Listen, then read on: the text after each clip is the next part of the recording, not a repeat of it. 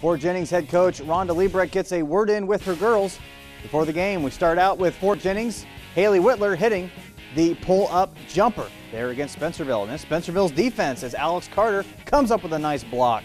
Then it's another Spencerville block, this time Tiffany Wirt in off the inbounds. Then it's Fort Jennings' Kylie Jettinghoff for the offensive board and the putback. Spencerville getting in the scoring column here. Jaden Smith hitting the mid-range shot. Then it's Caitlin Probst knocking down the long-range three. Spencerville leads 8-7 at the end of the first.